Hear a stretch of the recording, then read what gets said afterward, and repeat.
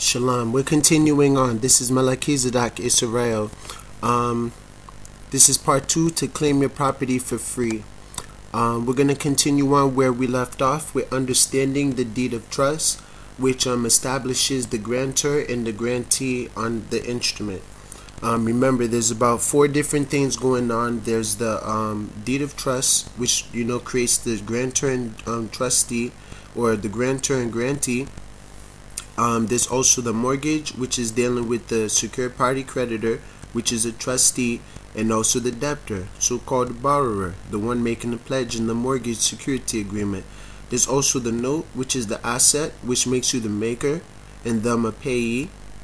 And there's also the letter of credit, which you are applicant, which pretty much starts the whole thing, the application to apply for credit, and they extend it to you in the form of the promissory note, sent together to the treasury. So the only thing is that you did not acknowledge it. So we got to understand what the deed is, though, because there's a trust established, you know what I'm saying? And there's original people on that trust, on that document, and third-party interveners cannot necessarily interfere with your deed of trust, so, or your title, even to your car, even if you don't pay. In Federal Reserve liability notes. But in chapter 4, understanding the deed of trust, so who owns the deed to your house while you have a mortgage with the bank? Who owns the deed to your house while you have a security agreement with the bank? What did you really get? Most people think the bank does. They don't. That's actually wrong. The bank cannot own property unless acquired through a foreclosure process. So there are laws against this. So you own your property. You own your property. That's who owns the deed to your house, because your name is on it, even if you don't have the document in your hand. It's on record that you're the owner. You can establish your claim as holder in due course and entitled party to your estate, to your house, to whatever you're claiming is yours and you. So this was conveyed to you when you brought the house, usually through a warranty deed. The warranty deed is a deed of trust, and it's a warranty, clear title, fee simple, allodial title almost. That makes you, clear title. They do hold title checks and all that stuff to make sure if the title is clear or if it's clouded, if there's a break in the chain of title, or if it's copacetic. So this deed is proof that you own the house. So that deed is all you need. It's what proves that you own the house. Like your title to your car is enough to prove that you own the car. A true sale doesn't involve someone coming saying, hey, they stole that from me, unless someone's playing some wicked game. But other than that, if someone sold you something, they sell you it with the title, right? And make sure you always get the title of whatever you get, your children, birth certificate, car title, house title, whatever other title. Make sure that you get it, because it's what's going to establish the claim to everything. Forget everything else. So this deed is proof that you own the house. So in the real estate business, title is king. Title is king. So title means everything. He with title is in control, because they're in control of the title, like a copyright and trademark. This is your business. So when you signed your loan document at closing, so-called loan, which was just a pledge, a security agreement, you signed 2 important documents: a promissory note, which is the asset, and a deed of trust, which is proof of title. So a promissory note, which is like a dollar bill or money, is simply a promise to pay someone some amount. It has 4 components: lender, which is you, borrower, a date, and an amount. Technically, this is wrong. In a promissory note, there are only 3 people involved, according to UCC 3, negotiable instrument. It's the, the maker of the note, the payee of the note, and the drawee of the note. You see them three. So it's the one giving the money or making the promise, and the person receiving the promise or receiving the money, and the bank which the money is coming from. It's 3 in 1 action, like the Father, Son, and Holy Spirit. Hallelujah. So a lender and borrower is in a security agreement, in a mortgage. So they got this part wrong.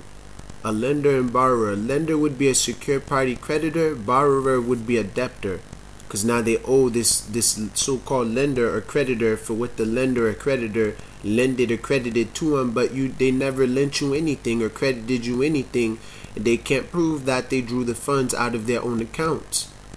But there's proof that you executed a promissory note, which made you a maker in another event, you know what I'm saying, and made you an actual creditor in a sense. And this is what was supposed to extinguish the borrowing, that so-called borrowing. You know, there really was a middleman. They truly don't deserve any nickel at all, except $50 for just recording my documents into the record for me, because that's all they're doing is using the record. So if you use the record right and you demonstrate that you understand what you're saying and doing, and you put the right documents where it need to be, you can work the system. You see? So, and you have a right to, because you're under the system to a degree, or your legal person is, your tax entity is, your juristic person is, your so-called straw man legal fiction is, the all caps name is, but you, the living, breathing spirit, dwelling in this flesh and blood, is beyond their system. But under their system, this is the law. So it has 4 components. So essentially you created a trust, which was the security agreement, the mortgage, a pledge. And you appointed someone to manage that trust for you, which is the secure party creditor. That person is called a trustee. So what's a trust? Trust. What's trust is a question.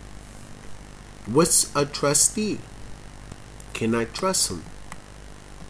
How can I know which one to trust? So a trust comes from rich European history, when owners, lords have estates, like landlord, landowners, landmasters. Hold on 1 second, loves.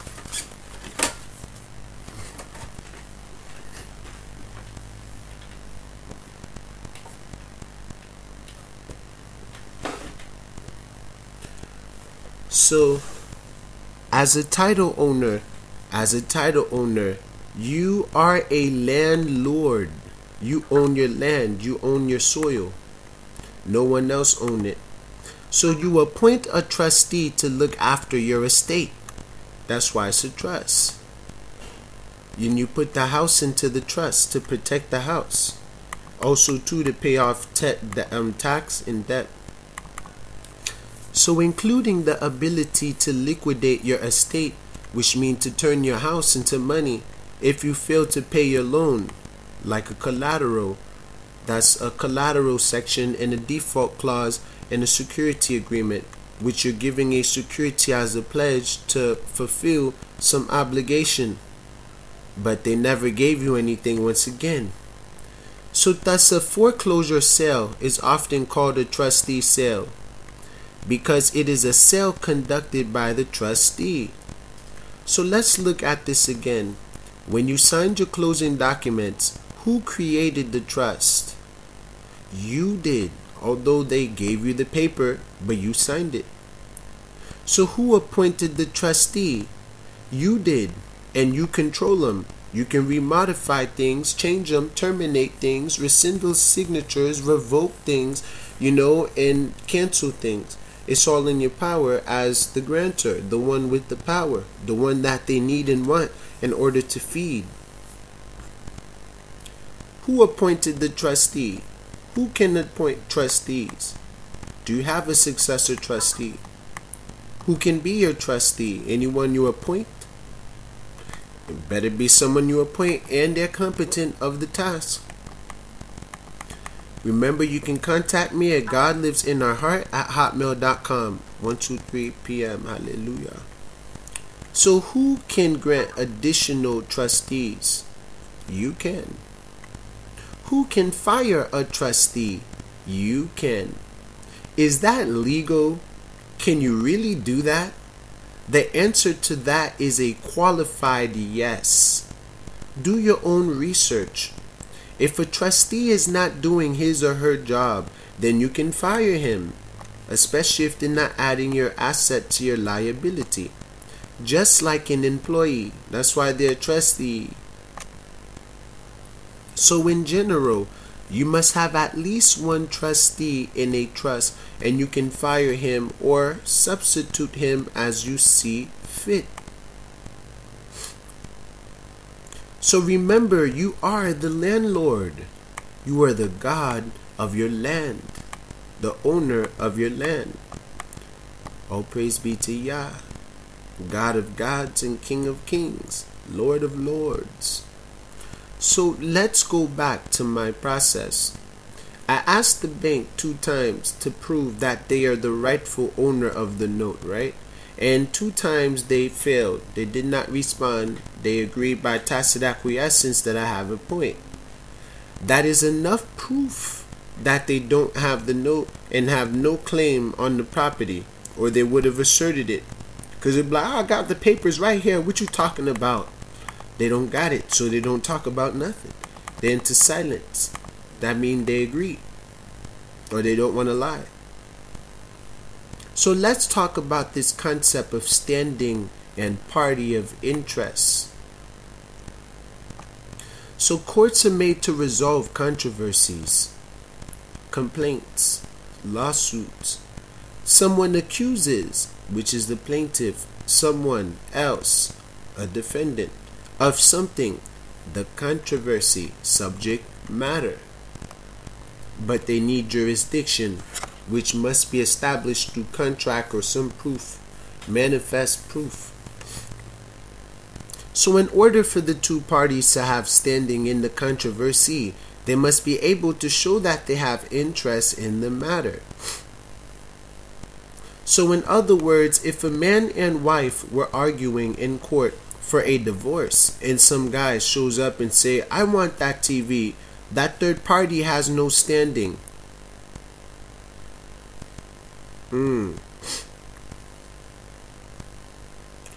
Yeah, because he talking about TV and they talking about divorce. So we have no standing. They talk about 2 different things. But if that third guy can produce a receipt that says the wife already sold the TV to him, then he can prove that he is a party of interest. If they're arguing over the TV and stuff. So this point is very important. So conversely, if a party cannot prove that they are a party of interest, then they have no standing. Failure to prove a claim upon which relief can be granted. So then they have no standing, like the first example. Then they have no right to the controversy. They have no business being there. Patent versus Dimer. This is the court case or case law. So if the bank cannot and have not been able to prove that they are a party of interest in the contract, then they have no standing to do anything to you. This is the most important point. Let's walk through the scenario again. 1. The bank did not actually lend you any money. They just created money out of thin air. This means they are not practicing generally accepted accounting principles. Almost every business in the world recognizes this standard. It's also called double entry bookkeeping. If I credit one side, I must debit another side to balance the book.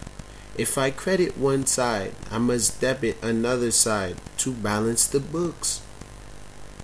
If they didn't debit anything, then they cannot say they are a creditor, because debit means to give, to put. You were the one to credit it, was credited and debited. and they receive money like credit. You debited and they credited. So I mean, when you are the one debiting, someone else is getting paid. But with banks, you don't want to be the one putting in, you want to be the one taking out. You see? So you want to be on the credit side. Because then you would be the one creating the credit, and they would be the one being debited. You see? You would be the one actually receiving the credit, and they would be the one debiting. When you're debiting, they're the one crediting. So whoever got the credit side is the one who got the money, the asset. The debit side is who has the liability.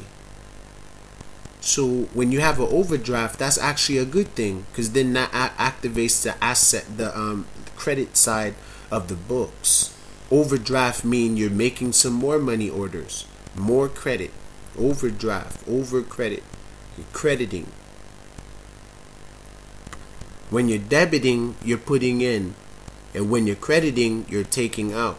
Whoever got the credit side is the one who don't have the debit side, and whoever has the debit side is not the one who has the credit side. So every time you do take money out of the bank, that's like credit, and they're debiting to you what they owe you. Every time you're putting into the bank, you're debiting, and they're being credited with what you put in. So take out more than put in. Then put in to get more out. You want to get in the habit of taking out more than putting in. And it is ideable, though, taking out. So if they say this, then they are committing perjury. So in that carries a 5-year sentence and fines. If they didn't debit anything, then they cannot say they are a creditor. If they say they are a creditor, then they are committing perjury. They are lying, because even though in the security agreement they wrote you down as a borrower or a debtor and themselves as creditor, a loaner, it's a lie, because they never lent you anything. You created a promissory note to pay off the debt. It's called the mortgage-backed security. It's a liability already backed by the asset, which is the note, to offset the account and adjust the balance books. But they failed to do that, which is misappropriation of fund and breach of trust, because that security agreement also creates a trust or lien. So the lien is pretty much melt down. It's null and void. So they're committing perjury by saying they're a creditor when they were a payee of a note. So no banker would ever touch this. They sold the note and got paid at least 2 times. Hypothecation, and then rehypothecation, then leverage. Once by Wall Street, and the second by you through the bailout. So they don't have possession of the note because it was sold, misplaced, fractionalized, and monetized. Facts are, it's gone. You'll never get that original note again. No one ever has. So when you ask them to prove that they have any of the above, they can't. Therefore, they are not a party of interest and have no standing in the case almost all the time. So the trustee. So, going back to the trustee question, can you fire the trustee? Technically, yes. But if you have lawful reasons to fire the trustee, then neither the bank nor the trustee can come after you. If you have lawful reasons to fire the trustee, to terminate the contract, then neither the bank nor the trustee can come after you. So the lawful reason comes from the bank's inability to produce valid proof of claim. The lawful reason comes from the bank's inability to produce valid proof of claim. Once that claim is established, you can do anything you want and they cannot say anything about it. That's the source of your strength and power, establishing your claim, perfecting your claim. Do you have a claim? They claim you did this. What do you claim? Do you counterclaim or no claim? What do you claim? This is just what I claim, so I don't know what you claim. But I proclaim that this is the truth, though, if you understand the power of claims. but that's what I claim. So prove it. So the truth, a truth once established cannot be disputed, like an affidavit of fact. It's like standing on solid foundation. Hallelujah. So the trustee have an important function in administering your trust.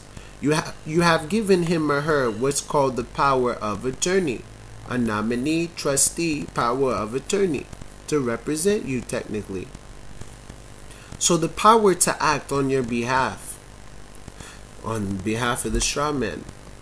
So this means the trustee can do what's called a deed of reconveyance, because he's a fiduciary and power of attorney. She can do, or he can do this usually when the note is satisfied in full, which it has been. Or in your case, if it was discovered that the note was invalid or fraudulent. So as the trustor, creator, grantor of the trust, you have the power to give your trustee instructions. Remodification. You can modify it too, in which they must obey. Remember, she or he works for you. You are the landlord. Yes. So how I did it? So let's review the process again. I asked the bank 2 times through administrative procedure to provide proof of claim. They failed. Therefore, there is absolutely no way they can dispute this again. This is ironclad evidence. I've included my first 2 letters in Appendix D out of 24. Ironclad evidence. I then notified the bank that because I discovered this mistake, I intend to modify the deed of trust to reflect this mistake, making the balance owed to 0. I also notified them that I will be revoking the power of attorney I granted them and the trustee. So I then did a substitution of trustee. Appoint your own trustee. In other words, I fired their trustee and appointed my own trustee, someone I trust.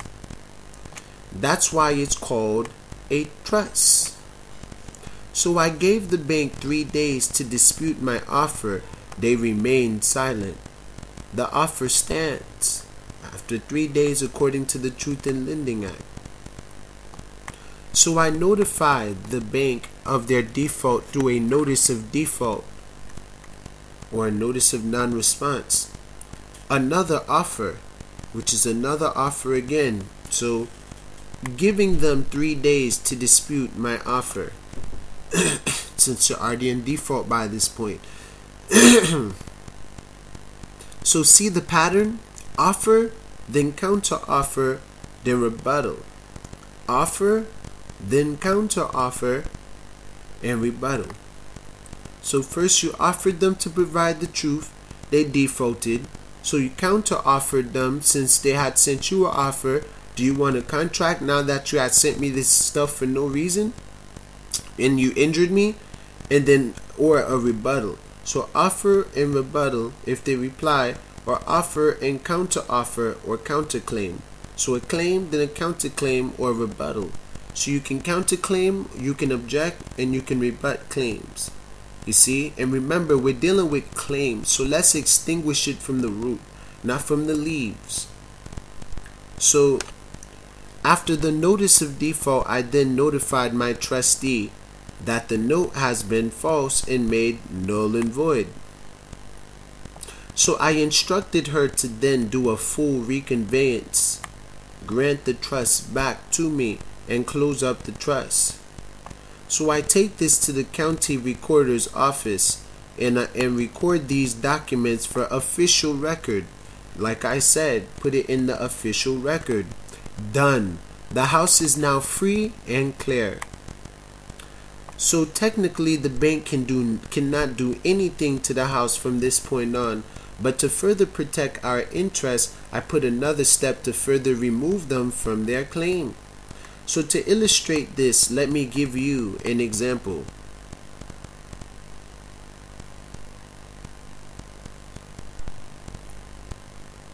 If I went down to the real estate agent's office, right, and offered to sell your house, not mine, what do you think would happen?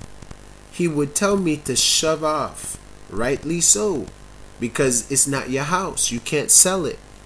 So, well, that's the same thing we will be doing. We will be conveying the title to the property to another party, a trust or an LLC of our election, and controlled through a warranty deed. We can create our own warranty deed of trust. So reconstruct the deed of trust, reconstruct the note. It's like you remodifying your own trust. You have the power to do that as a grantor, trustor, employer. You're the boss. They're getting their paycheck from you. So spend your money wisely. Some things are unnecessary. So let me illustrate the picture.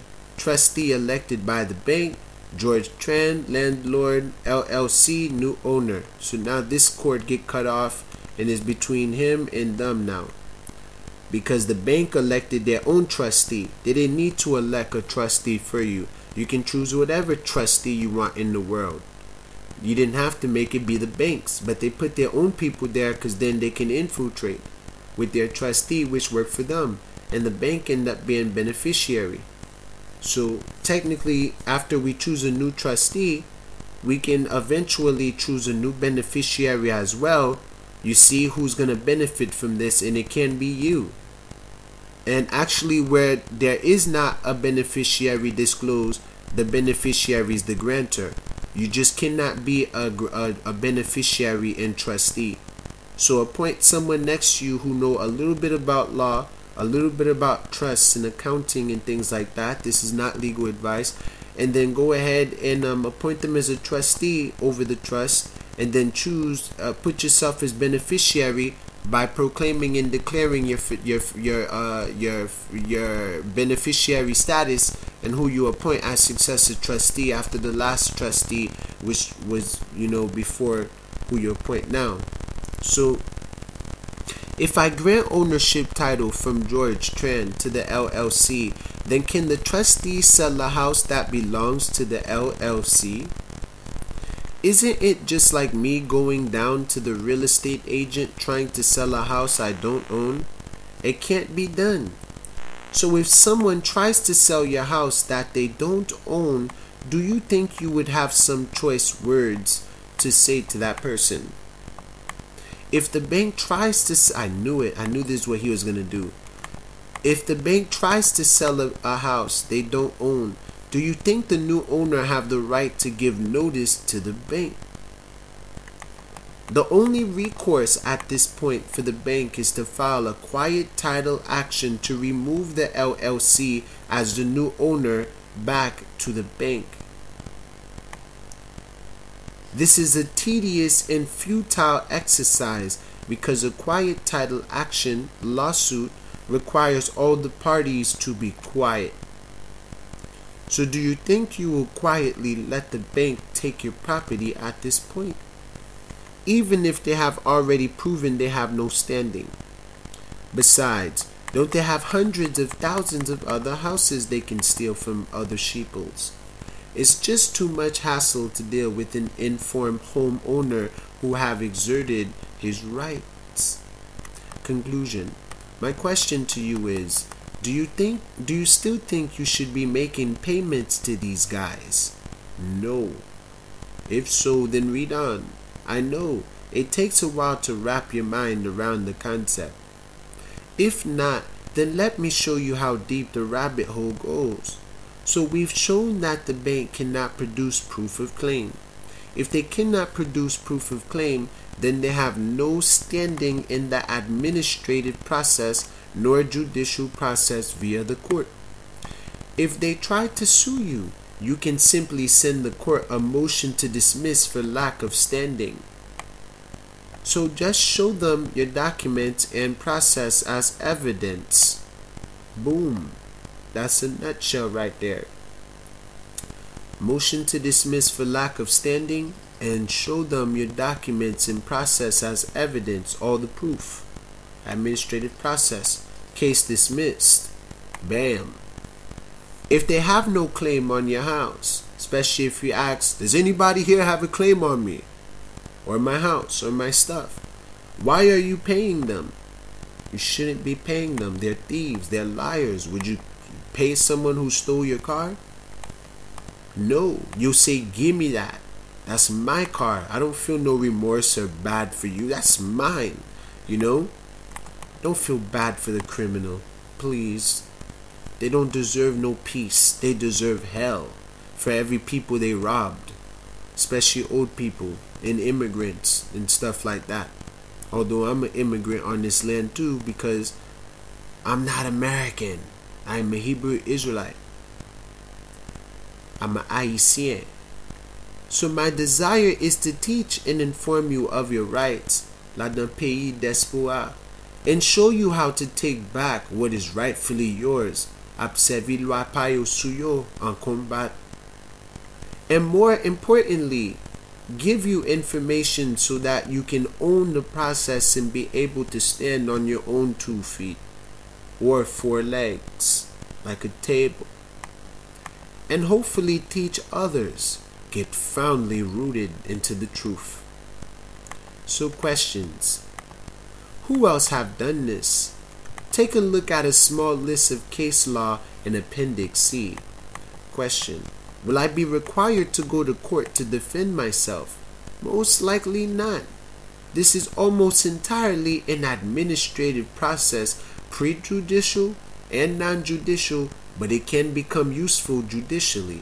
But you're entering a whole new paradigm when you're dealing with judicial. Now you gotta understand civil law, criminal law, and proper procedures, and know how to motion and make sure everyone's notified, and know how to properly so-called represent yourself or be of yourself in propria persona versus pro se. You see?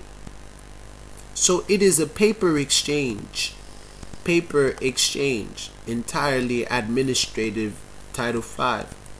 Now if the bank be stupid enough to bring legal action against you, then that's when the fun begins, because now you can sue them, counterclaim for even more, take advantage of the courtroom. I'd be like, oh no, you should have never opened this case. We're not shutting nothing down. We're taking it to the end, and I'm going to take you down. I'm going to destroy your life in this courtroom tonight.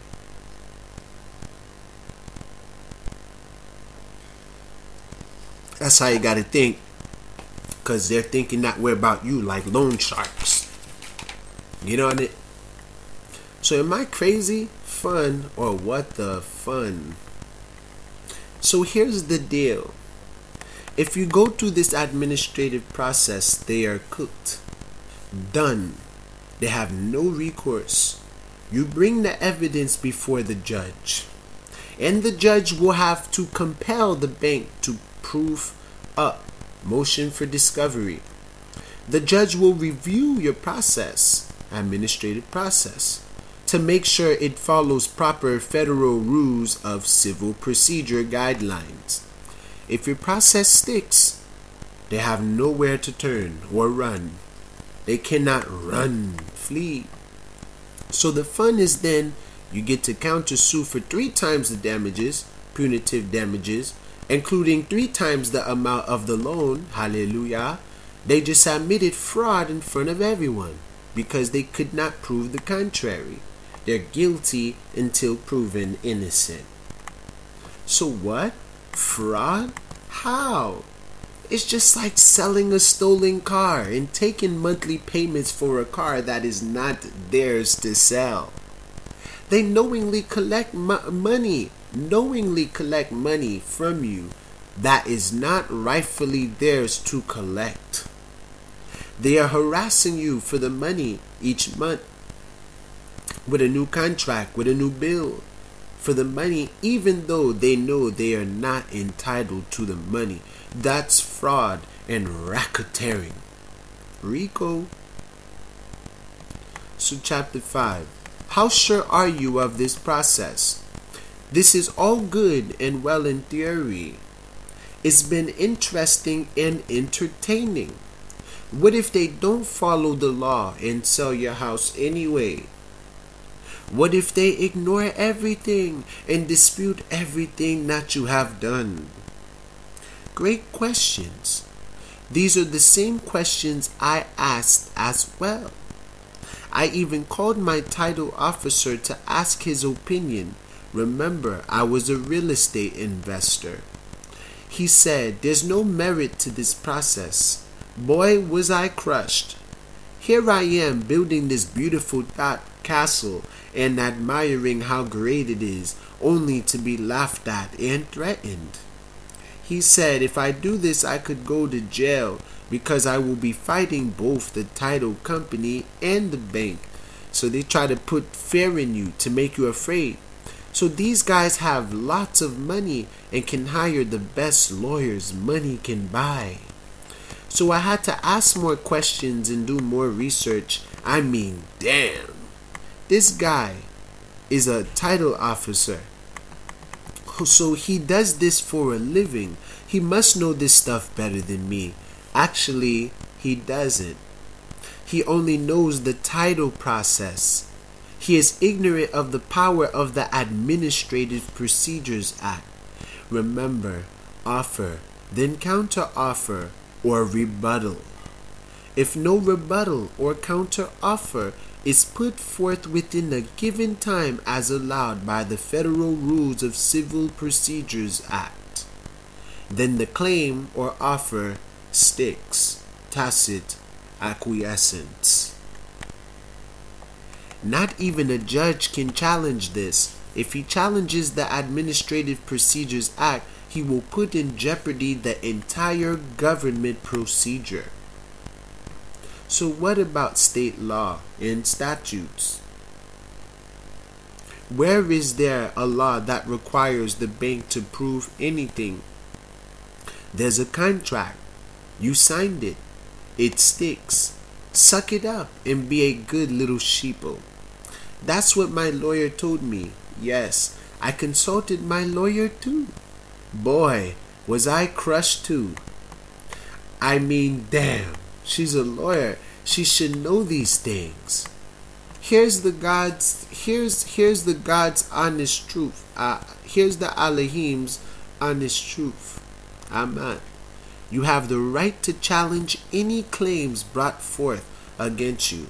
There's also in the 6th Amendment of their Constitution, you have the right to face your accuser and to question the witnesses, to know the nature of the crime being charged or pressed against you. So under the 6th Amendment, you have the right to face your accuser. There must be a corpus delicti, injured body, or a person in interest, and someone with a bona fide claim. So it's called habeas corpus. You have the right to challenge your accuser. Didn't George Bush sign away our constitutional right on this? I'm not sure, but we might be under martial law. So if I said, Bob, you burned my house down, then unless I can prove that accusation is just words. Innocent until proven guilty. That's what they say. But there's a contract. A contract can be challenged when you have reason to believe that it is not legitimate. So the only person who can lay claim to the contract is the true note holder in due course. If they cannot prove that they are that person, they have no claim, because the only person who can lay claim to the contract or instrument is the true note holder in due course. If they cannot prove that they are that person, they have no claim. So as we have seen, 99% of the time they cannot prove that they are the note holder in due course. Remember the stolen car example? Let's talk about a contract. A contract has 4 elements. It is between 2 parties, which means there's an offer and consideration. It has promises of performance or consideration. It has full disclosure in the meeting of the mind. No hidden agendas. Fully disclose everything to me that you want me to do and how this is going to go. It has a signature, consent, authorization between the parties of the contract. They're obligated to one another. You and some third party don't. So for example, I hired Bob to do my lawn, right? A. It is between me and Bob. B. If Bob mows my lawn, I will pay him X amount. C. Bob and I know pretty clearly within reason what mow my lawn means. D. If we agree in contract, we both sign it. So what's this got to do with your mortgage? Take a close look at your deed of trust. Go ahead, take a close look. Promissory note or closing documents. Close look. Go start digging for those paperwork now. Go look for it. Go ahead. Look for the note. Look for the deed of trust. Look for your closing documents. Put them all in one box, one location. So when they come, you're ready to fight. Do you see your bank's signature on it at all? Nope. Is there full disclosure in the meeting of the mind? Not necessarily, because they're speaking mortgage in legal language. I don't speak legal jargon, legalese. Sure, they will lend me money and I agree to pay, right? That's all it seems like, right? Huh? Wrong. They did not lend you money. It is not their money they are lending at all. They just created the money with your signature, extension of credit. Did they disclose this to you? No, they did not. Then they're in breach of contract. Non-full disclosure. That's enough to terminate a contract. That's finding uncleanness in the marriage, like the Bible says. The law of divorce. Or termination of relationship, the contract. I dump you. So I don't know why people learn that stuff when they were young. Say I dump you. What does I dump you mean? It's over. What's over? Well, we just overcame a challenge. Like when your kids just, it's funny. But even when you're a little kid, you know how to terminate a relationship. So I'm not your friend anymore. But as you get older, you get afraid to say this, no contract and stuff like that. But you gotta remember, man, we're still students. Everyone. No one knows everything. We all got little pieces here, little pieces there. That's why we talk with each other to kind of figure out what is what. But what is will always be. Let's just find out what it is, because it will always be. But if they didn't lend me the money, where did it come from? And who lent it to me then? Actually, you did. You're a debtor and creditor to yourself. But that's another story. I gotta explain that for you to get it. It's called collateralizing of your bond. Collateralizing of your bond. For now, let's not get into that. For now, it's another story. Next paragraph. So here they are, creating money out of thin air. In other words, they risk none of their money and charge you interest for this creation from the hard money you make from going to work, which keeps you a slave. So pretty good deal, eh? No. Get someone to pay you for the next 30 years and it costs you nothing but putting all the paperwork in place. That's all they do. Putting the paperwork in place and you're just paying them all this money each month for nothing. They're not even fighting to help you keep your home. So that was something I used to think they were doing, but they don't. You're all by yourself with your home and all.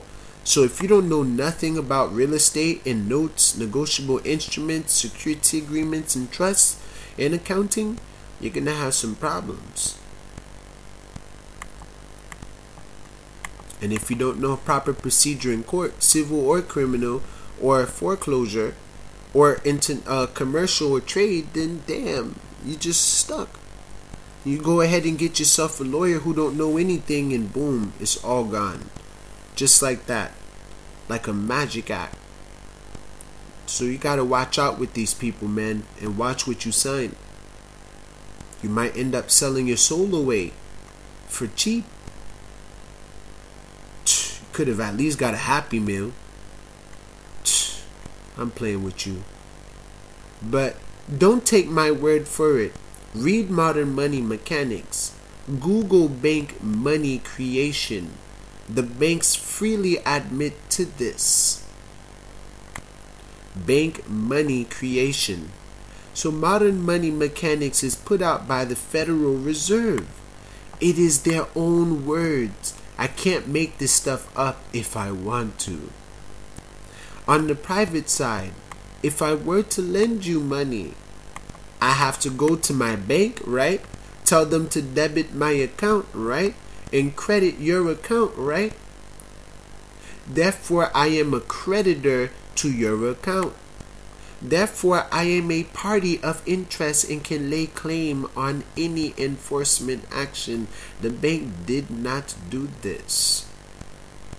They did it with your social security account, with your signature and your name and your address, and you got your tax history and your credit history and employment history and your criminal history, and they do background checks on your credit rating and check out who have a claim on you and all this stuff. And after they do all that, they see if you're eligible, then they sign the promissory note on the back, send it to the Treasury, they give them money, they act like they don't get money, they come after you to get more money. Double entry bookkeeping, and they're double dipping and not adjusting the balance book according to the generally acceptable accounting principles. This is large, this is huge, this is enormous. It shall, will, and does make a big impact when you include it in your language and verbal combat. Not just verbal combat, but with the paper and the pen, or with the ink or whatever. So my point is, do we actually have a contract or a volunteer agreement? I submit to you that this is a volunteer agreement, as it does not fulfill the requirements of a contract.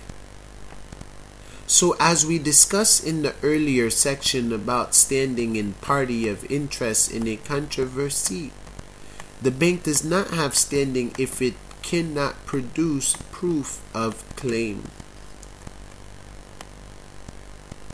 So you have rights. With rights comes responsibilities. It is your responsibility to know your rights and enforce them, not mine.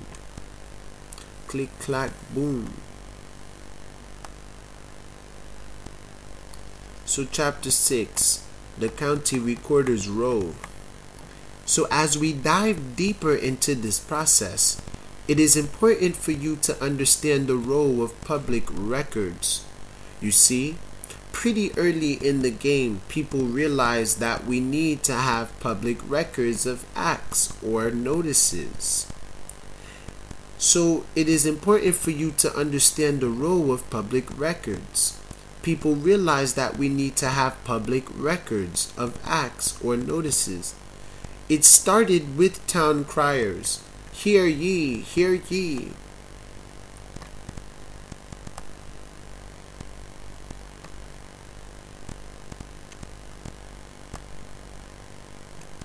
But that's not good enough, as towns got larger. So they have courthouses and churches to maintain public records about certain people. But it comes to property. But when it comes to property, We also need to have a common place for people to look up public information as it relates to property. The Property Appraiser's Office, County Deed Office, the County Recorder's Office, the County Tax Collector's Office, the County Auctions Office, Civil, Criminal, County Circuit Civil. So especially when it comes to ownership of the property or contests of title or parties of interest. Which is the official records. So most people don't understand the importance nor the function of the County Recorder's Office. Waka waka. So for the record, let me try to explain it for you. The County Recorder is your servant. He or she works for you. He or she is hired to maintain public record, or they're committing treason. That's it. He cannot make any legal determination on the legitimacy of your paperwork, or they're committing treason, a breach of oath of office, to serve the public in the public record. They can't discriminate against what documents you can or cannot put up. So he cannot advise you on whether or what you are doing is legal. As long as it follows proper formats and standards, he must record your files. Proper format and proper standards. So that's the only catch. So you can record anything. You can go in and file an affidavit saying, today the sky is blue over my house, and he must file it. Or you can say, notice of bank's default, giving the bank notice they have defaulted. Before the bank, the trustee, or anyone else can do anything on your property, they must consult the county records on your property. It's a journal of the history of your house and all notices posted on it. Ooh, that's it. What is recorded does not make it legal, right, true, or whatever. It's just a record. What is this important? Why is this important in the foreclosure process? It's about giving notice. If you are giving notice and despite the notice you do it anyway, then you knowingly are entering into a contract with the other party who gave notice. For example, no trespassing. If you cross this line, I will charge you a fee of $100. If they cross the line, they have agreed to the contract. So if you post a notice on county records, no one can say no one told me that. It's there in public record. So all the paperwork we are doing with the bank needs to be documented and properly filed with the recorder to give all interested parties notice of what's going on. That's why you file a warranty deed at the county recorder's office. It gives notice to everyone that you have hereby transferred and conveyed your title ownership of the property to another party. So that's why the bank has to file a notice of default so everyone can know that the terms of the contract has been defaulted. That's why you can file a notice of bank default so everyone, including the bank, can know that the deed of trust is broken. Problems with the county recorder's office. Some recorders have a false sense of grandeur. They think they are actually the gatekeeper of legal documents and can determine what is right and what is not. In my opinion, only 4 people who can do legal determination is plaintiff, claim, affidavit, defendant, claim, affidavit, attorney, outlaw, and judge. So anyone else will be considered practicing law without a license. Judge can't make no legal determination for you too. We practicing law from the bench. So take out the 4th. So the bar, the British Admiralty realm, association holds an exclusive copyright on this. Yes, copyright. That's why you have to enter the bar to practice law. You are buying into their worldwide franchise. Notice why they call themselves at law and not in law. They're against it. They're at the water but not in the water. So they are not really practicing real law. They're practicing at law and barely touching it. Just the color of law. Go to Wikipedia and look up color of law. Fascinating reading. I know exactly what it is, but I may need to sharpen my sword.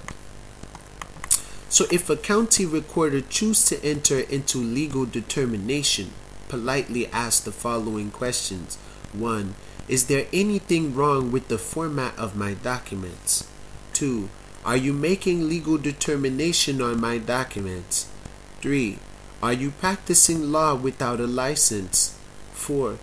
Are you willing to be named a defendant in my civil action for obstructing my rights to legal due process? So if you run into any grief with the county recorder, it's really very simple. All you need to do is to write the county legal counsel with an intent to litigate. Show them the papers you intend to file against them and ask if they would like to proceed. Give them 72 hours, 3 days to respond if they don't want to record your documents. See how fast they run, especially when you can provide both an affidavit, a witness, and a video recording of the event that transpired.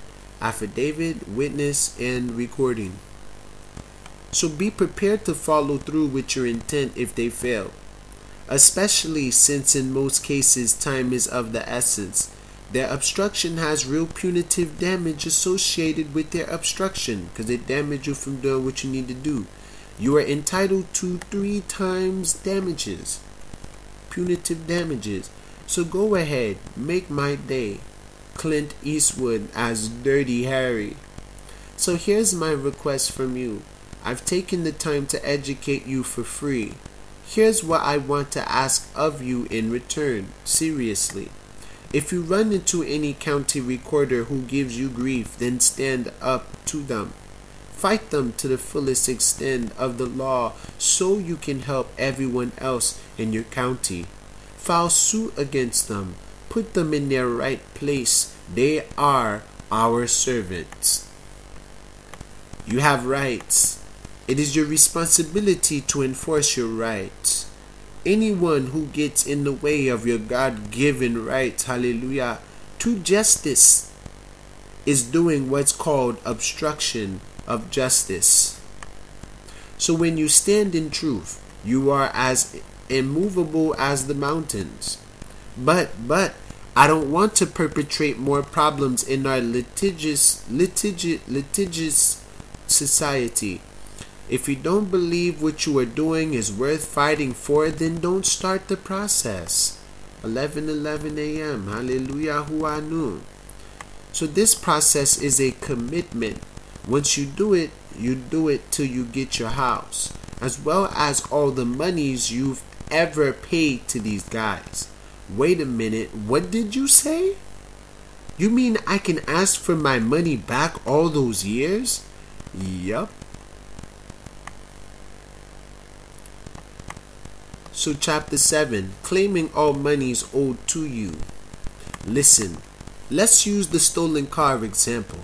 If we can prove that you've been making payments to someone who sold you stolen goods, do you think you can ask for your money back?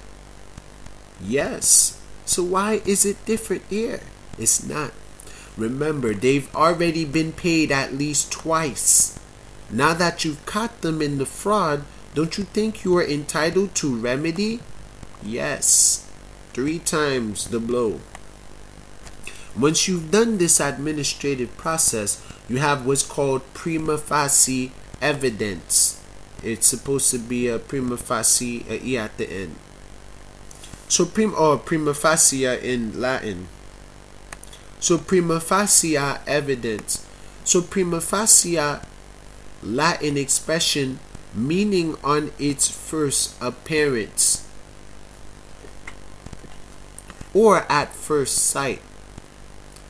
The literal translation would be at first face, prima face, facie face, primer face. So first face, prima face, primer face, facie face, both in the ablative case. So it is used in modern legal English to signify that on first examination a matter appears to be self-evident from the facts, from the face, off rip. No need to proceed. In common law jurisdictions, prima facie denotes evidence which, unless rebutted, would be sufficient to prove a particular proposition or fact. So you have first-hand evidence of their fraud. First-hand evidence, prima facie proof. Therefore, you can prove to any judge, trustee, that you have been defrauded, citing the analogy that brought a stolen car and want your money back. So you've been defrauded. They try to make me look like I have a fraudulent claim in my own stuff. So of course this is optional, but I intend to do this for myself. I mean, damn, I've paid hundreds of thousands over the years. Now I can ask for the money back as triple damages, worth a shot. Remember, what can they come back to you at? Can they provide the 3 points of proof of claim you were asking for? You've given them ample opportunity to prove up. You've got an ironclad administrative process with no contests from the bank. In other words, once you've done this process and properly notify the bank can contest or rebut your claim. So I know most of you are probably in a difficult financial place. Most of these problems we are experiencing in our economy today is directly caused by these guys. And the little guy always gets screwed. Like the Pope and the little boy. It's just a poke in the bun, he says. Just a walk in the park like Mr. Rogers' Neighborhood. And the little guy always get punked. So I don't know about you, but I am done with being punked or screwed. I want what's rightfully and lawfully mine. I encourage you to do whatever it takes to learn your rights and fight for your rightful remedy in court. 3 times your payments over the years could make a huge difference to your family's quality of life, suing the crap out of the banks. Of course, that is totally up to you. Most people are just happy to have their house back. So in chapter 8, the feeling in your stomach. As you were reading this, many of you are probably having that feeling in your stomach like you are about to go into a fight, a combat, war. It's just too good to be true. War. Look, I'm not trying to sell you anything. I'm just giving you information so you can start your own research. I have a coaching program which coaches people through the process if they want to get started. But for the most case, all the information you need on how to do it is spelled out on his site. So his desire is to help us on the process so we can teach each other. Create, borrow, modify our own documents. Create, borrow, and modify our own documents. So look them up on the internet and adapt it to your own needs. My coaching program also have all the legal documents I draw up and compiled. You can also contact me, Melchizedek Israel, at godlivesinOurHeart@hotmail.com. Whichever one works for you. So all my dispute letters, rebuttals, who to notify, when, how, etc. So for more information, come to my etc. website at this if you're interested. So do your own research. Go to YouTube, search for Jerry Kane, Winston Strout, Sam Davis. Do not take my word for it. So until you know in your heart and mind that what you are about to embark on is right, don't do it. This is a pretty intensive and time-consuming undertaking, promise, to perform. But if you do this, you will be free of your mortgage for the rest of your life. Let's say the average home is $200,000. Imaging making $200,000 in cash in 90 days. So imagine making $200,000 in cash in 90 days. Isn't that worth a shot? Fear is natural, especially if it's new and unknown. The only way to overcome fear of the unknown is to make the subject known through education. That's why I told you, you need to own the process. Once you own the process, even if they come at you with lawyers, you can just laugh at them. So perspective. Let's put this into perspective. Perceive this. For you, it's a big deal. It's damn scary. In your mind, you were thinking to yourself, you could lose your house, your reputation, and possibly go to jail. For the person working as a junior clerk at the bank, whose job is to stamp one file after another of the hundreds of thousands of pending foreclosures on his desk, do you think he cares? To him, it's just stamp, next, stamp, next. To the lawyer who is processing your file for pending foreclosure, do you think he's got any emotional energy vested in your case? To him, it's just stamp, process, next, stamp, process, next, stamp, next. So why should you fear that?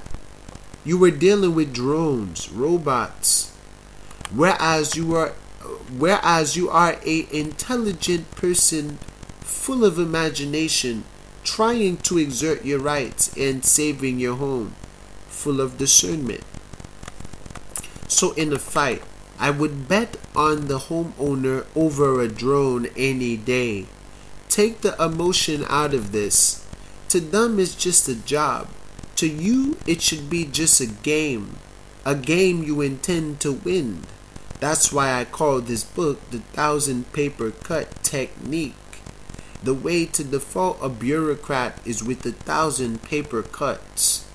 So try to resist adding salt to those cuts. That's just mean. 1,000 paper cuts. You just got a paper cut, but not just a paper cut, but 1,000. So chapter 9, chop them up with paperwork. So the chopper's on the table with the pen. Put them in the pen. So chapter 9, the credit bureau and your future in banking. So the credit bureau, the credit agencies play an important role in reporting and tracking the status and standing of your various financial activities. So banks rely on these agencies' service almost exclusively in matters of future loans. Banks are forbidden to contact each other directly to talk about your account. It's a direct violation of your confidentiality. So learning to work with these agencies is very important. Congress created the Privacy Act in 1974 and established procedures necessary to report information about you. These credit bureaus must follow the APA, Administrative Procedures Act. So remember, offer, then counter offer, rebuttal, same deal. So that's why they are required to answer your dispute letters within 30 days. If they cannot respond within 30 days of an inquiry, they are to remove any derogatories from their files in response to your inquiry. So what this means is if you do my 1,000 paper cut process to claim your house, will that permanently stain your record? Here's what you must understand. The credit agency's job is to keep accurate information. If the information cannot be verified, it has to be expunged.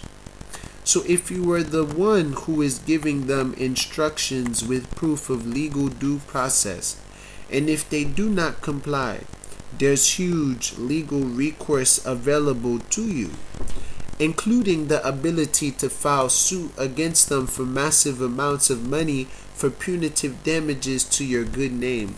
No one wants that. So not only that, the Federal Trade Commission is set up to protect your rights in these matters, because they deal with unfair practices and all that. So I've created a process that will basically clean up any derogatories as a result of these actions. It goes like this. You've administered the default notice to the bank and notified them of their lack of claim. You will have then filed this notice at the county courthouse as a matter of public record when you default them. So all you need to do is to then notify the credit bureau that the debt in this matter has been settled. So the credit bureau now has a choice. They can choose to believe you in your administrative process, which is 100% lawful as we've illustrated, or they can choose to ignore you. So you've administered the default notice to the bank and notified them of their lack of claim. You will have then filed this notice at the county courthouse as a matter of public record. All you need to do is to then notify the credit bureau that the debt in this matter has been settled. So if they ignore you in your reporting letter, you can include an offer. Remember, offer/counter offer. If you can simply offer them a choice, if they choose to ignore your notice to mark the note as settled, then you include an offer for them to pay you $1 million for damages caused to your good name. So I've included a sample letter of my credit reporting notice below so you can see what I mean. So let's say they still ignore your offer. Remember, under the Administrative Procedures Act, APA, an offer not rebuked is an offer accepted. So once this is set in motion, then you can bring legal action to them. Don't worry, it's easier than you think. Here is a sample dispute letter I've written that is in my kit. Alright.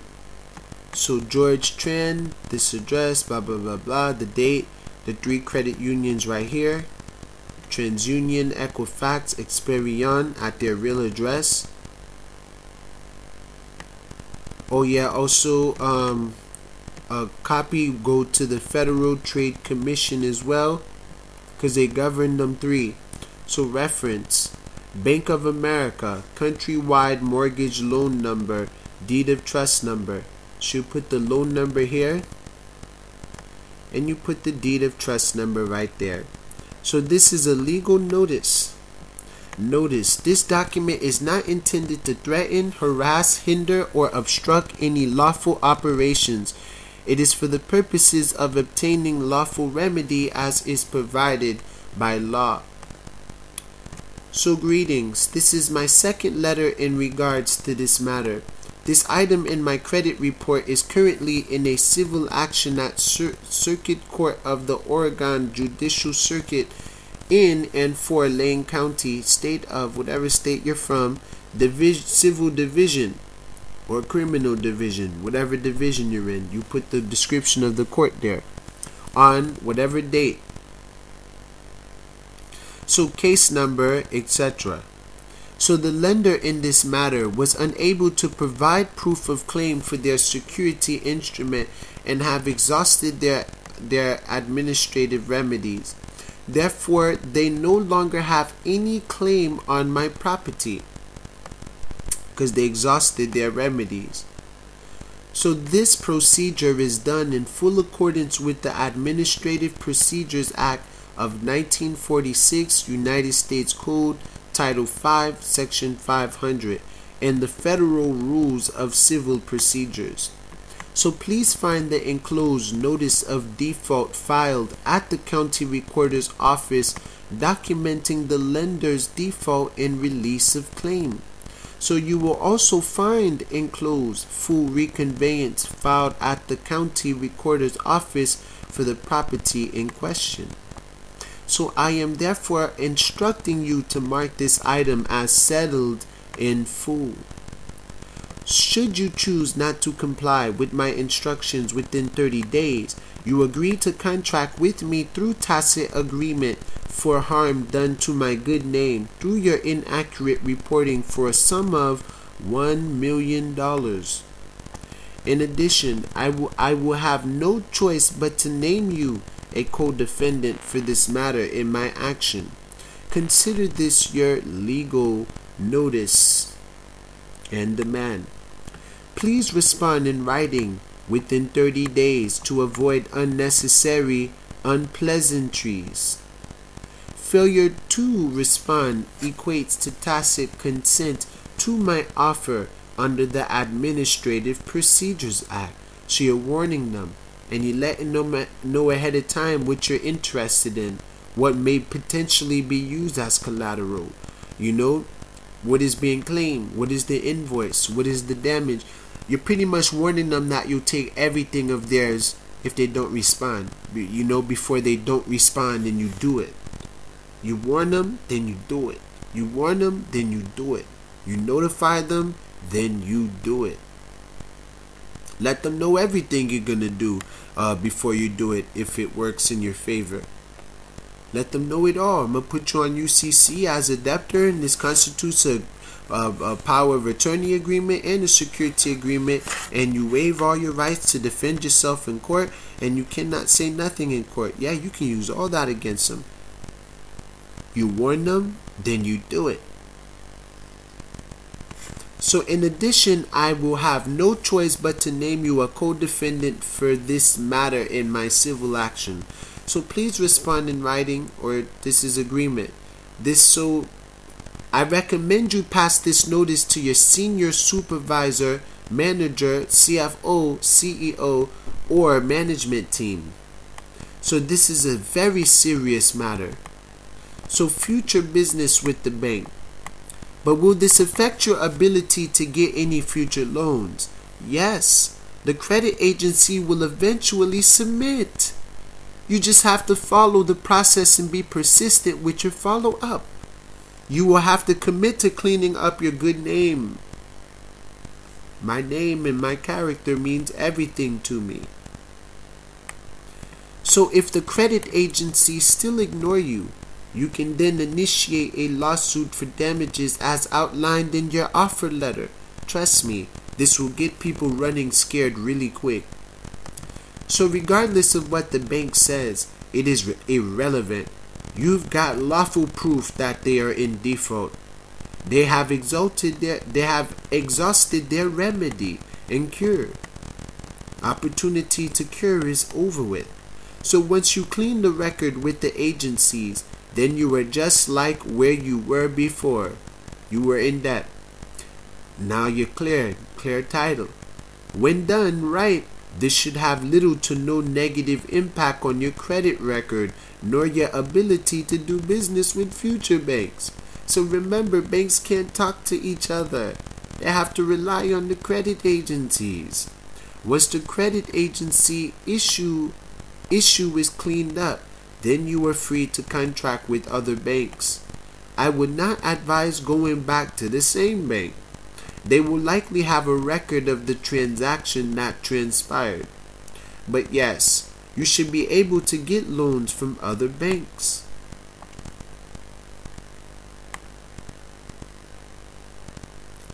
Chapter 10. Taking action and getting help. So when I started this process, I was only interested in getting my house free and clear.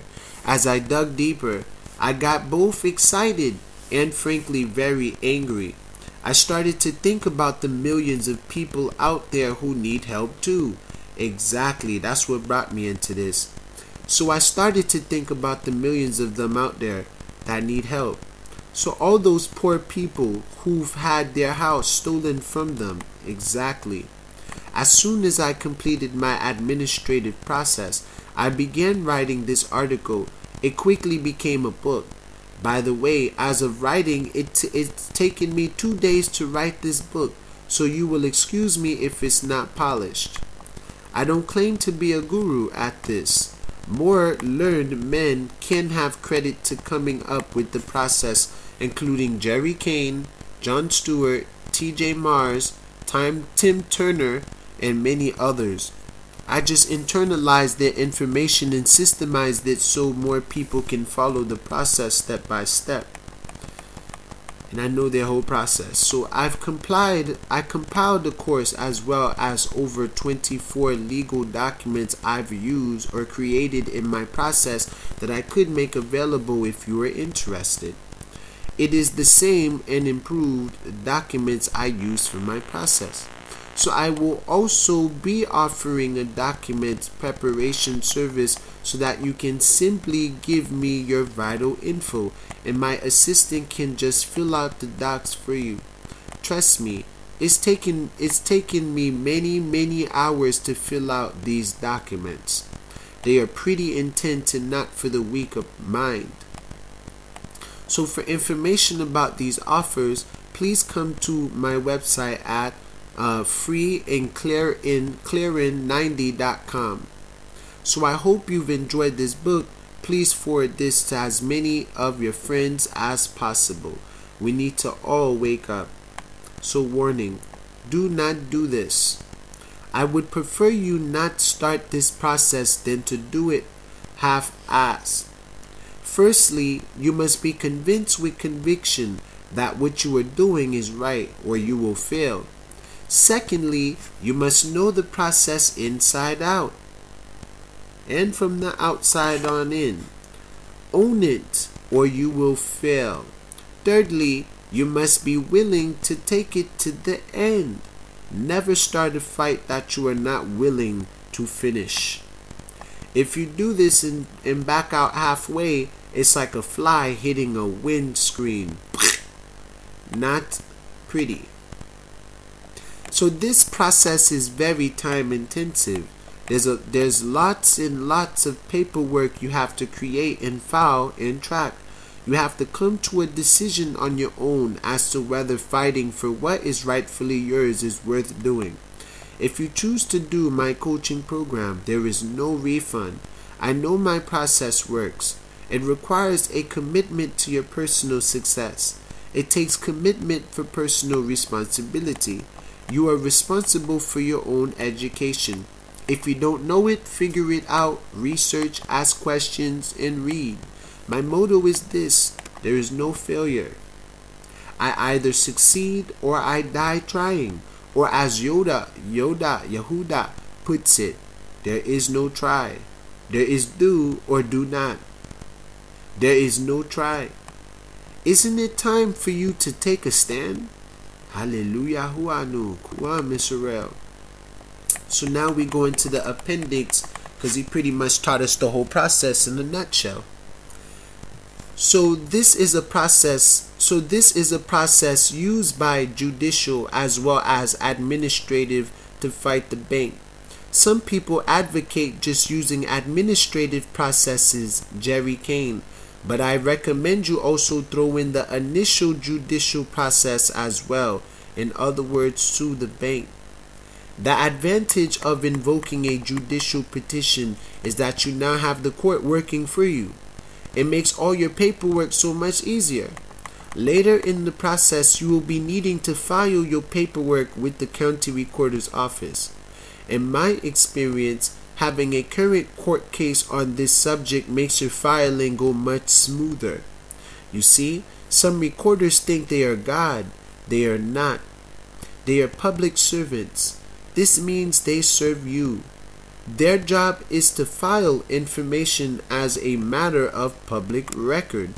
They cannot make legal determination, in other words, whether what you are doing is legal or not. However, some people have had a hard time having their paperwork filed, and I have had in the past with certain documents that I was doing that did not follow their guidelines and standards. You mean like the looks and the borders and stuff like that. So you may want to keep your thing very simple and plain and similar to their documents. Look up copies of them and make them similar, not the same. So with the backing of a pending lawsuit against the bank, should a recorder be stupid enough to challenge your paperwork, not only are they in trouble for making a legal determination, you can nail them for obstruction of justice. Nasty. No one wants to go there. So the rule is, we always want to stay in honor, be truthful, and be reasonable. We never want to appear to be bullies, a con artist, or someone who is out to cheat the system. You are an honest person looking to find the truth and discharge all of your debt from the roots of evil, the accounting books. So that's all. So phase 0, document preparation. So this phase will consist the bulk of the work for you. Besides educating yourself on the process and your rights, you will need to compile the appropriate documents you will need to prepare your documents as outlined in the next section. So in phase 1, launching the process. So write and send a certified letter to your bank, a certified written request to your bank requesting the original wet ink signature promissory note. That would be the first thing you ask. So this is called certified written request. Requesting for the original wet ink signature. C001, initial letter to lender. So this will be the first letter you send to the lender. So file with the county court a petition. C02, legal civil petition. Wait. They will always send you a copy. So they always send you a copy. The trap is set. They are screwed. Because now you can rebut that response. Because you want the original wet ink signature, not a copy, which can be counterfeit, easily printed. Next, we want to protect your good name with the credit reporting agencies. Some people are militant about these guys. I believe you can have them work for you instead of against you. So if you are already in default, then there is already a derogatory against your name on this matter. It is your job to clean it up.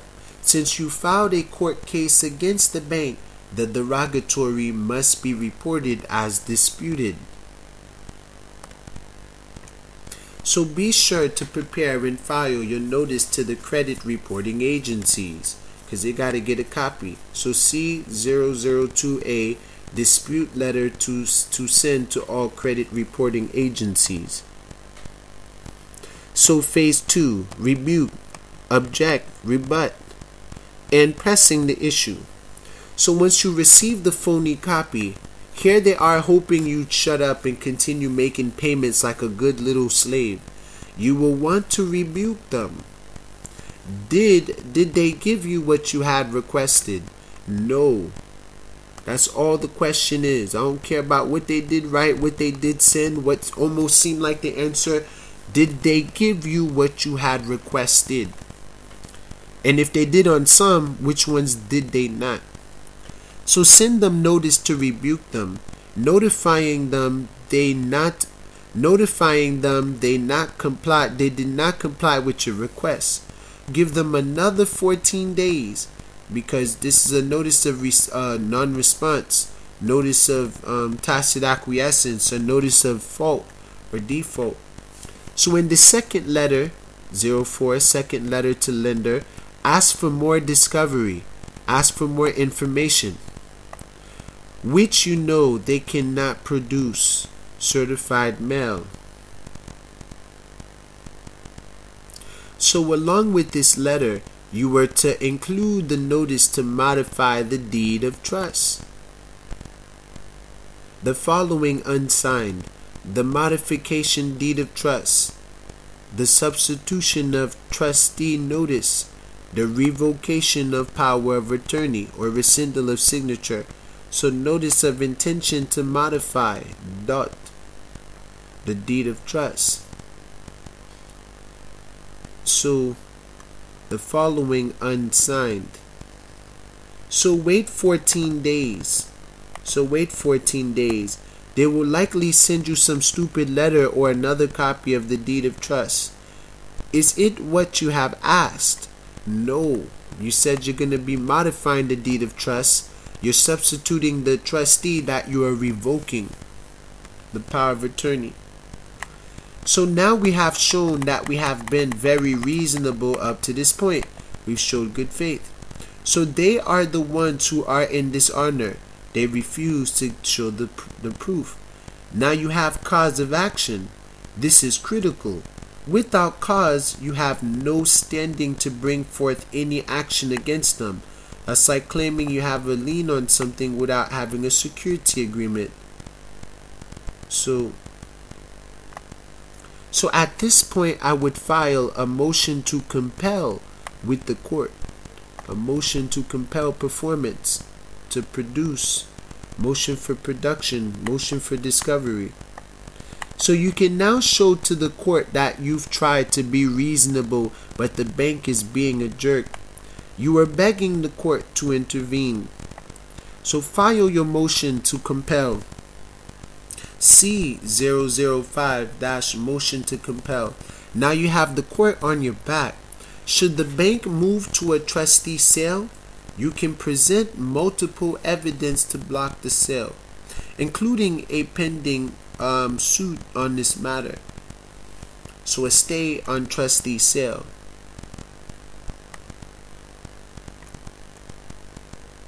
So no one would want to touch you, or you object to trustee sale upon proof, exhibits. So feel free to add the auctioneer, the trustee, or anyone else to your suit if they want to play. See how they run. So phase 3. So alright, filing your paperwork. They have dishonored the contract and have exhausted their administrative remedy because they're not saying anything else. And you are notifying them of their default, which you want to do throughout the way and get that recorded in the county deed office. So file the notice of default in the new deed of trust with the substitution of trustee, revocation of power of attorney, and modification of the deed of trust. So file that. Record the new deed of trust, which includes substitution of trustee, revocation of power of attorney. So this is a convenient way to sneak your new documents to the county recorder without them giving you grief. So with this step here, you've effectively removed the bank from having any power to foreclose on you, because the trustee had the power and the bank was controlling the trustee, which is controlling your property. So no title insurance company will insure the transfer because they cannot and do not have clean title. So in other words, if they sell the house, you can and will come after the title insurance company with the lawsuit and win. So send the notice of default to the bank, the original trustee, and foreclosing trustee. So be sure to make sure if MERS is the beneficiary. Be sure to notify them too. Be sure to make sure if MERS is the beneficiary, because sometimes they're not. Be sure to notify them too.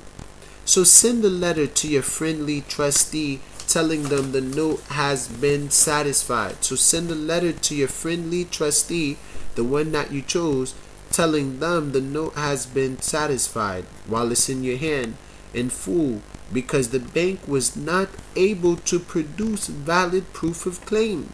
So you got a satisfaction agent now, which is your trustee, which will record a satisfaction into the record in the release of the mortgage. So send a letter to your friendly trustee telling them the new deed of trust has been satisfied in full. Wait 7 days. Do a full reconveyance back to you. With this last step, you've removed the lien from your property from the public record. Congratulations, your property is free and clear. So phase 4, protection. Now that you have your property free and clear, what's to stop the bank of ignoring your administrative process and steamroll over you anyway?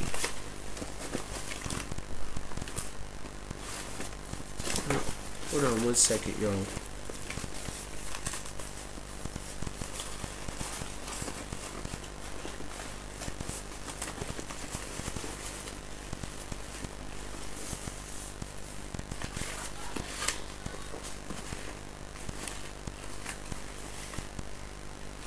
Hope you guys are learning a lot.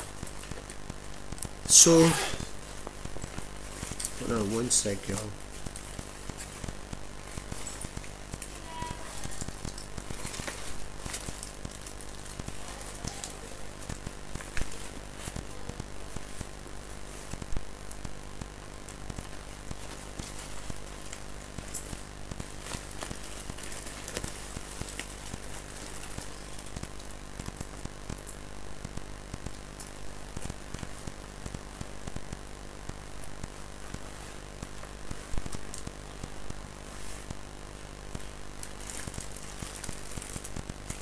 Alright, where's this?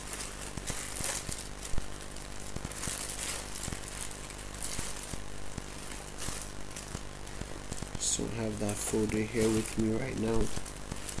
Alright, that's cool.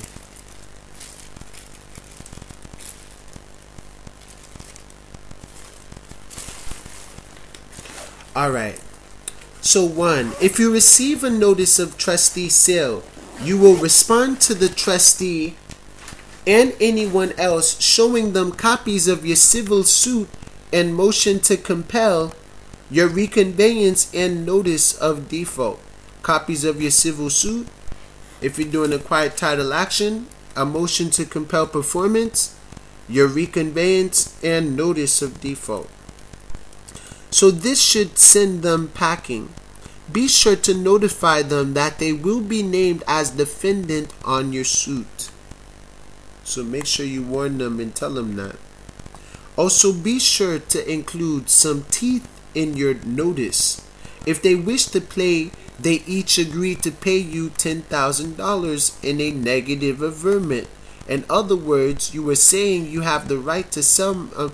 In other words, you were saying you have the right to sell my house even after I showed you proof. I challenge you to prove it. So in other words, you were saying if you have the right to sell my house even after I showed you proof, I challenge you to prove it in a negative averment. If you can't, you agree to each owe me $10,000 per person, per offense, per crime. So if they still want to play, then name them as defendants in your suit, which you can easily modify and do. So the beauty with the negative averment action is that it is so new, few people know what it is, but it is nasty. The judges and lawyers who know what this is run screaming. It's like a black hole. Anyone caught in its wake gets sucked in and gets named in the action through an administrative process, affidavit. So essentially you are saying if you can't prove what you are claiming is true, you agree to contract with me and owe me X amount of dollars. So this becomes a self-executing agreement enforceable by law. You can lock up people's and companies' credit rating and corporate credit, which will grind them to a halt. A negative judgment on a lawyer or judge will get them debarred. So who? Me? I don't have it. So next step you need to know is that a lien and trustee action is tied to you, the borrower. Once title is transferred to another party, their claim stops. So you would then draw up a private buy-sell agreement with the trust or LLC or limited liability partnership. You then sell the property to this other party on a promissory note, sell it for the same price you bought it for, full price. This way you don't have to deal with taxable events from gains and losses. It evens out.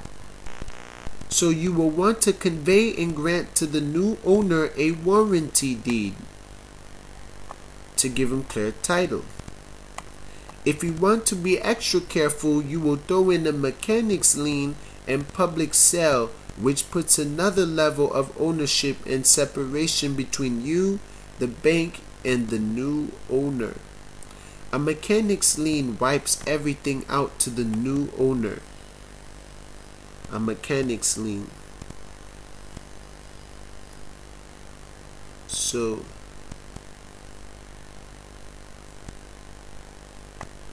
congratulations, you now truly are a homeowner, free and clear. So draw up a private agreement, buy and sell agreement with the trust, because you're selling them the house. You then sell the property to this other party on a promissory note, so they promise to pay it to you. So you go ahead and give them the extension of the credit under the promissory note for the same price you got it. Then this way you don't have to deal with taxable events. So you will want to convey and grant to the new owner a warranty deed, a deed of trust. You see, with the buy and sell agreement with the promissory note, and probably with the mortgage. Well, yeah, with a mortgage, which is a security agreement, a pledge. They said mechanics lien. A lien is a security agreement. Then put a lien on it. So congratulations, you are now a true homeowner, free and clear. So we're gonna be pausing for now, and when we come back, we're gonna continue on with damage to your credit. You know, how to repair that and fix that up and clean it all up. Until then, I hope you guys are enjoying this video. We only have like less than 21 pages left, so when we come back, you know, it should be our last video in part 3. Shalom everybody, love y'all.